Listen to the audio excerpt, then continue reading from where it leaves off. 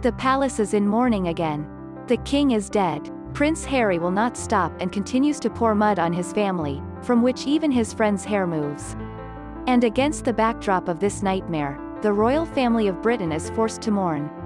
Having survived Elizabeth II by only a few months, the last king of Greece, Constantine II, died.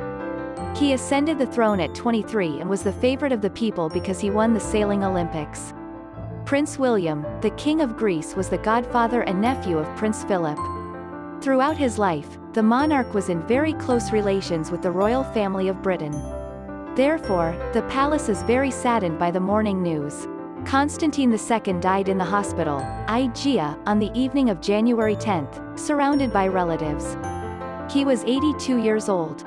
What do you think? Constantine was a good king?